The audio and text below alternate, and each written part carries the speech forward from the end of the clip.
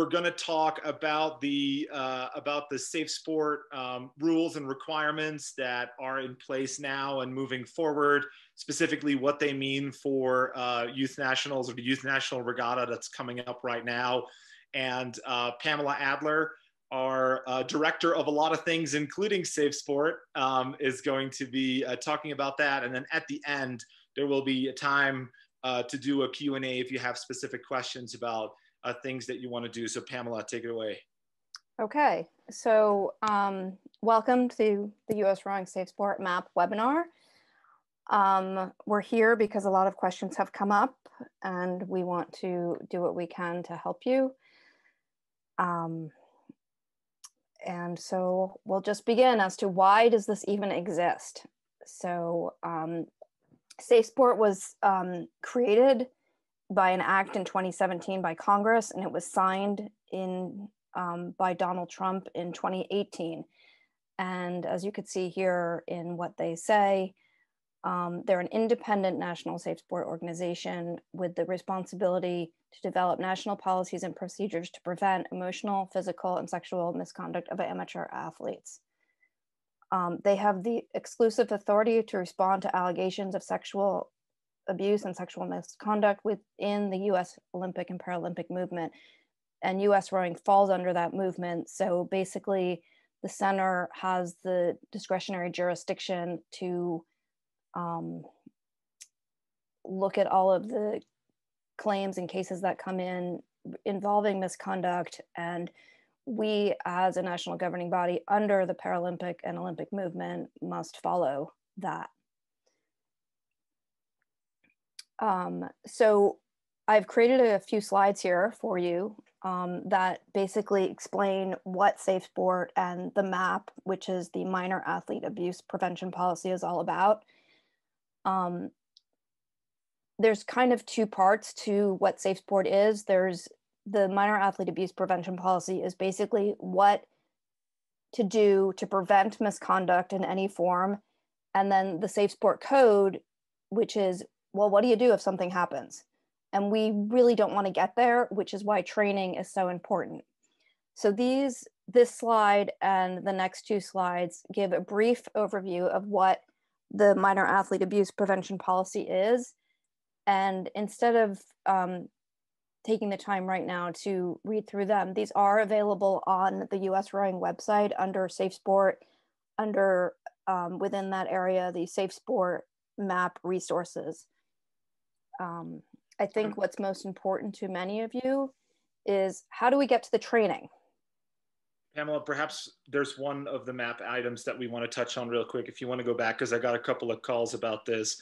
Some of you who went through this on the second page had a question about what if an athlete is legally an adult and you have made room bookings and hotel bookings that include perhaps an 18-year-old athlete rooming with a 17-year-old or a 16-year-old athlete.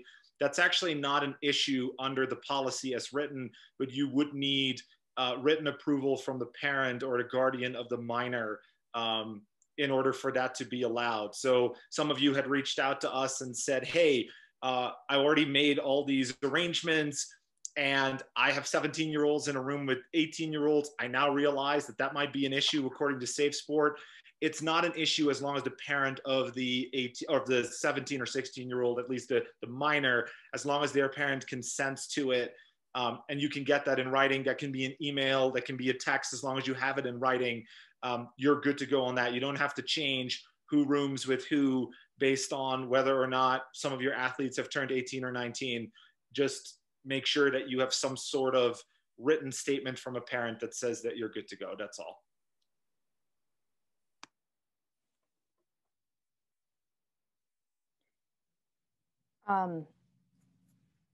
So a lot of you have asked how to access the training. The U.S. Center for Safesport recently changed their learning management system to their new system, which is called Safesport Trained. And so there are different login procedures. Basically, it depends on whether you had a safesport.org or athletesafety.org login in the past or not. And if you had it, There's one way to log in, and if you've never had it before, there's another way to log in. So I include this slide to kind of as a, what do you do? How do you get on? This is also available on the website under the Safesport page. But obviously you're welcome to email us if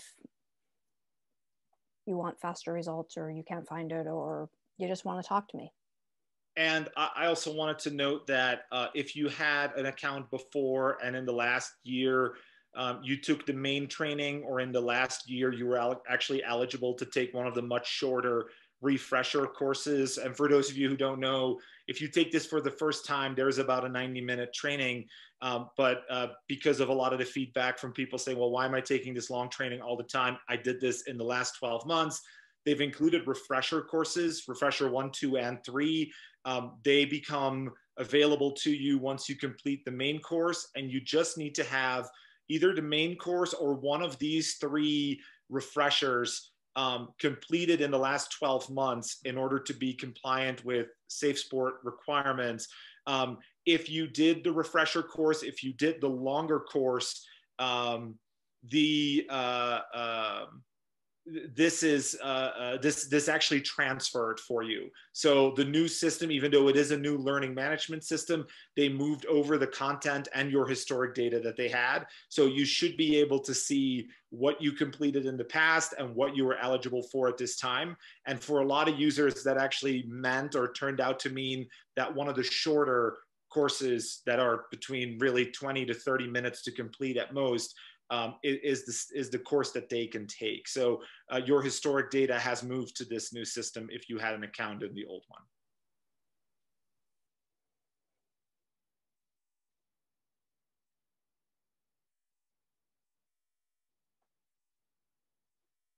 So we know that there's a lot of questions, and we put together what we thought were most of the frequently asked questions. I'm sure there's others, and we could go through those additional questions in the end. But we thought we'd start with what many questions that we've received from our members to date. The first question is, who is an adult member? Basically, according to Congress, according to law, according to the Safesport Act, once you turn 18, you're an adult.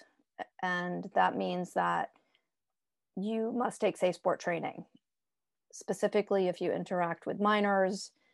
So if you're an 18-year-old athlete and you're in a boat with 17 or 16-year-olds, you're an adult, you're interacting with minors, so you, that 18-year-old, must take the training. But let's say you're about to turn 18 next month and you want to get ahead of the game. You can take the training before you turn 18 as long as you have consent from your parent or guardian. How is the training accessed? We discussed that previously, but it's here again for you just in case. The U.S. Center for Safesport offers free training for minors, and we've received questions of, does that count towards the requirement? Unfortunately not. Adults must take the training called Safesport Trained. It's the core course. And as Jules mentioned, if you've already taken that training, then you just take a refresher course, and that will count towards your requirement.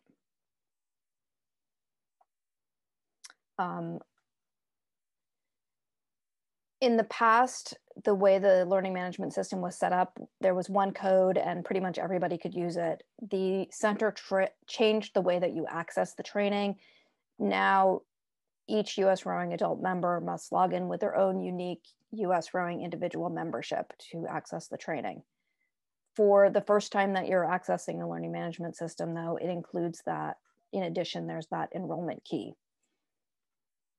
How will a U.S. Rowing adult member be able to show that they have completed the training? The U.S. Rowing membership database shows a, is it a check mark, Jules? Or? Yeah, if the person taking the training is a member of U.S. Rowing and uses their member number, and they are posted on your roster in the U.S. Rowing member portal, you can actually go into the portal, look at the list of people who are active for your team, you can check the box with their name and click a button that says move this person to be an applicable adult. That keeps them on your active roster, but it also moves them to a additional tab called applicable adults, where once you click on that, all the people that you've assigned to status, you can actually see what their Safesport results and their status is. Has it expired? If so, when did it expire? And that will show with an orange triangle or a yellow triangle. It will have a green check mark that shows you that someone is good to go. And then I think you can hover the mouse on it and you can actually see when it expires for that person to see if perhaps it doesn't expire before an upcoming regatta or something like that. So you can see in the member portal for your coaches that are on your roster, for your athletes that are on the roster, for staff, it's very easy to check their status now because we just added that feature a month ago. Is there a grace period to complete this training? Because as most of you know, the Youth National Regatta is coming up next week. So there is a 30-day grace period that began on May 27th. And those members who are 17 who are about to turn 18 will have 30 days from their 18th birthday to complete the training. This grace period is specific to the Youth National Regatta. And the only reason is because the U.S. Center for Safesport is coming to see us and it's a site visit. So they've allowed this grace period to us. Pamela, I have a good question in the chat if we have time for questions already. Sure, what is it? Because I'm on my full screen, I can't. Okay, perfect. Right, I'll read them both to you. Okay. One is, and I can probably answer one of these. What is the bar that causes a parent to switch from a spectator to an applicable adult? And I think generally you have to think, is it a role in which they kind of on behalf of the team quite regularly interact with these minors? So if they are just there as a parent and they're cheering on the race and they're part of a larger group, I would say they remain parents and they're just spectators. If they are the people who are always doing the food, if they are chaperoning and driving one of the vans with the kids and they're more in a position like that, I think that's kind of where the bar is met that someone becomes an applicable adult. So if they're in some sort of role where their interaction with the minors is almost required, that's more so one than, yeah, they're just a parent in the crowd and cheering. The other question, and Pamela, I think I know the answer here, but I'll give this one to you. Someone saying, I have a double going to the Youth National Regatta. Both athletes are 18 and all the athletes and coaches are over 18. Do the athletes have to take Safesport? Yes, because they are over 18 and they are adults and they are going to a regatta that has minors, that yes, they would have to take training. Gotcha. And so all it's beyond of the the team coaches, in this case. it's beyond the team in this case, and all of the coaches would have, and any staff involved would have to take training. That is a Safesport requirement, no matter who you are. If you're a coach or a staff member or a board member, Safesport training is required. And in this case, the two athletes would have to take training because they are going to be in contact with minors at the regatta. And just for clarity, you know, this also goes if someone's on and they have just a master's team, the coaches and board members and staff would still have to take the training, correct? Correct. And the reason that this is so important is because misconduct actually happens at every level, unfortunately. So it's not just minors that have misconduct issues, we'll say, but it happens at every level, unfortunately. Mm-hmm. So that is why coaches and staff member and board members, employees of an organization need to take the training. Mm-hmm. Great. We've discussed this page of how will a member organization know whether their U.S. Rowing adult members have completed training. Jules answered that previously. Mm-hmm. Is it expected that those U.S. Rowing adults members with developmental delays or disabilities complete the training? Yes, the U.S. Center for Safesport offers special accommodations for these athletes. And if you have an athlete or a member with one of these disabilities or delays, please contact me or contact the center and we can arrange for the special accommodations. Is the training available for the hearing and vision impaired? Currently, there is closed caption for the hearing impaired. Sorry, I can't speak tonight. But there's not anything available right now for the vision impaired. And the center suggests that you have someone help you if you are vision impaired. And they will provide whatever accommodations they can as needed. This was also answered, but how often do I need to take the training? Safesport must be completed annually. And once you've completed the core course, there are refresher courses after that for the additional years. Do adult members need to have a background check screening to compete in a regatta? The answer to that is no. However, if you are an adult, an applicable adult in the position of authority, then you would need to have a background screening check. And this would be employees, coaches, referees, volunteers, board members, staff, administrators, or any other non-athlete member that is part of your organization.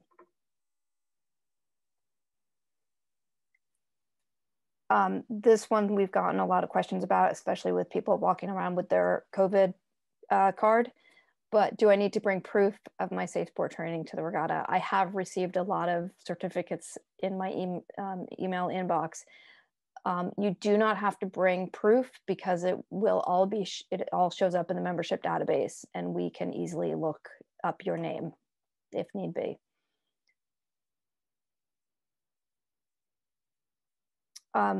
As I mentioned, the U.S. Center for Safesport will be at the Youth National Regatta, and they may approach you and ask you questions. Basically, they're not going to ask you anything crazy. They're going to say, have you received communication from U.S. Rowing? What do you know about the MAAPP, which is the Minor Athlete Abuse Prevention Policy that we discussed? As a coach, what do I need to do prior to an event that the U.S. Center for Safesport is auditing? You just need to make sure that you're Safesport trained. And then there's, if you have any more questions, we can discuss now, or feel free to email us. So let's see if there's any more questions in the chat that Jules hasn't. Nope. Nope, that's it. Yeah. I guess, sorry, do you mind if I ask a question out loud? Yeah, no, go ahead. Yeah, for sure. Hey, Matt. Hey, guys. So this applies to all U.S. Rowing owned regattas, or all regattas insured by U.S. Rowing? I guess my question is, looking ahead to fall racing, where youth athletes and adult athletes are often competing at the same location, are we going to be looking at the Safesport requirements for that as well? For the year 2021, we're going to concentrate on U.S. Rowing owned regattas, but come 2022, the U.S. Center for Safesport will require this of every single regatta and every single applicable adult, no matter what. The policy, the minor athlete abuse prevention policies actually will change in 2022. And it will become a requirement for all. And that communication after Youth Nationals, that communication will go out. Thank you. I was just trying to figure out fall racing, what I need to do with Masters, that kind of thing. Appreciate it. Yeah, we'll have a lot more on that kind of in the coming months, yes. Of as the policy gets changed. A lot of NGBs, not just US Rowing, have been going through a review of their map of, their Safesport policy to requirements for its sanctioned event, its owned events, its member organizations, et cetera. And so as a sport, we're certainly not alone as the only sport currently going through this. This is, happening for a lot of different sports, and really for every NGB. Like we said at the beginning, the Center for Safesport was designated by Congress as the party to kind of do all of these, and for every sport. And so it's kind of changing as is, but we're going to see a national effort across the Olympic movement to kind of align the policies. And really what that means for 2022 will be kind of rolled out in the near future. Are there other questions? You guys can either hop from mute and turn on your camera. Yeah. Will we, are you going to provide the slide deck that was used in this call? I certainly can, yes. Yep, we'll do the slide deck and we'll do a recording. We already are recording. Yep. But both Hi, of those Mom. will be both of those will be posted. Great. Jules you. and Pamela, another sort of looking ahead to the fall question. For those of us who are in schools or other organizations that background check us annually or do a continuous background check, is this going to be sort of similar to the question I emailed you about, Pamela, where that will not be acceptable and you'll have to be background checked through US Rowing, or will a background check from your organization suffice? The background check from your organization is fine. The Safesport training needs to be Safesport training. For example, if you're with a school, I know that a lot of schools have their own safety training, but Safesport requires that you also do theirs. With the only caveat being that Safesport did speak to us about potentially reviewing if there are like statewide trainings, for example, and that they certainly recognize that this is one of those areas where they certainly don't want to make it onerous, or at least not as, as least onerous as they can.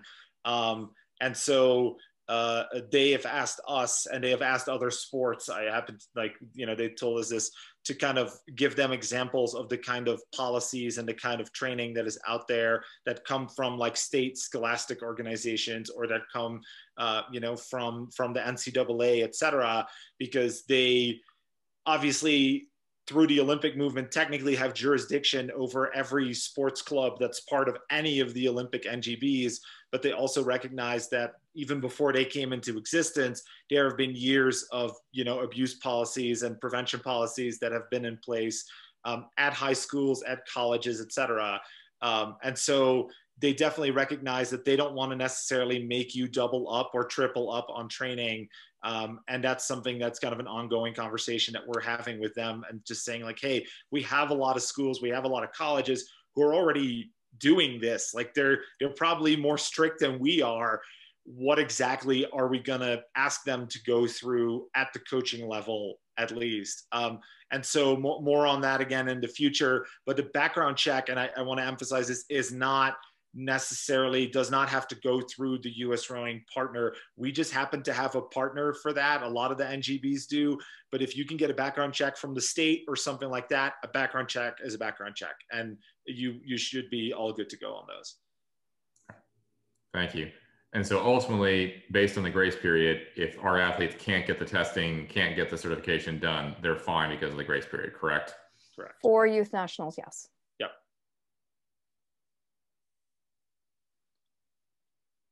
All right, is there anyone else?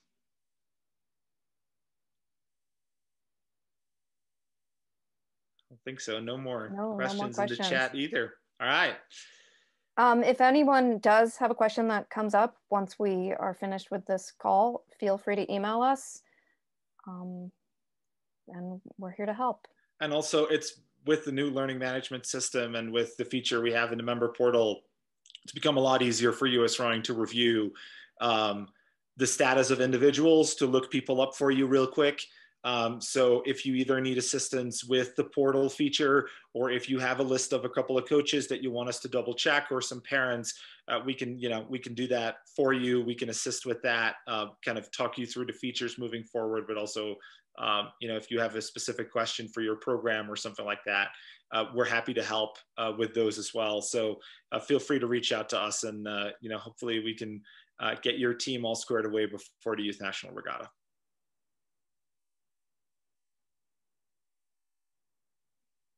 Great. Thanks, everybody. All right. Yeah. Have a great night, everyone. Oh, someone raised a hand. I just want to say thank you, Jules. Wait, I saw a hand come up. I'm still here. It's Meg Kennedy from the Mount. How you doing? Good. How are you? Good. I literally just did this today, the training, and nowhere did they ask me about like what sport I was, what governing body, like they'll magically know somehow that I'm connected to US Rowing. Was it the first time you did it, and did you use the enrollment key? I never got an enrollment key, so I don't know what that is. Okay. I had a call today. Apparently at some point I must have registered before, because they had my email, but I couldn't get my password to reset. So I called today and they reset my password, but. Okay. Well, there are a couple ways. Like now that you have an account, if you look in the profile, it should say somewhere that you're connected with US Rowing, or you can retroactively connect yourself to US Rowing, and then actually use your member number for additional kind of identification. So for most people, the enrollment key that we shared a little bit earlier, that's the actual specific enrollment key for US Rowing, and it will prompt you to fill out a member number if you have one. So that's the way we know it for the majority of people.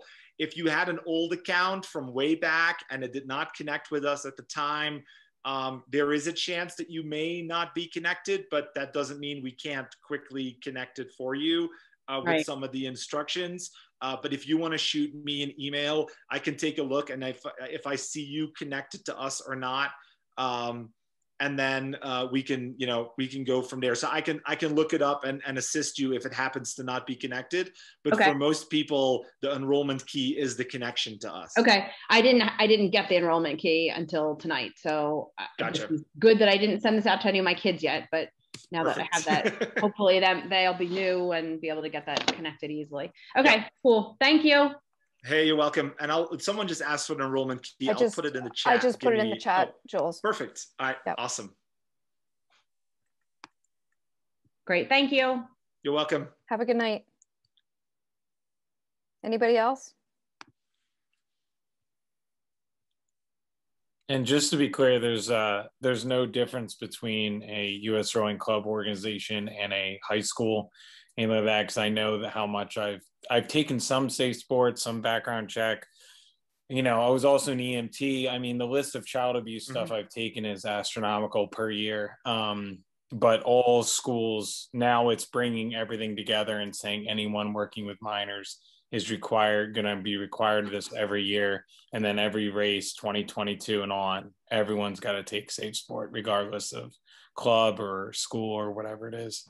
As of this moment, the answer is yes. But as we mentioned earlier, we are in discussions with the U.S. Center for Safe Sport to say, hey, listen, we know people that take all kinds of other trainings. Can we work out some sort of arrangement so that they're not duplicating? We don't have the answer back from the center yet, but we're hoping for good news. Okay, so basically everyone we just can't say. Yeah, so basically everyone for Sarasota, if you're over 18, no matter what, you got to take it. And correct. Okay. Yep. Awesome. Yep. Thanks, guys. You're welcome. Okay. Well, if there's not anyone else, have a great night, guys. Thank you for joining us.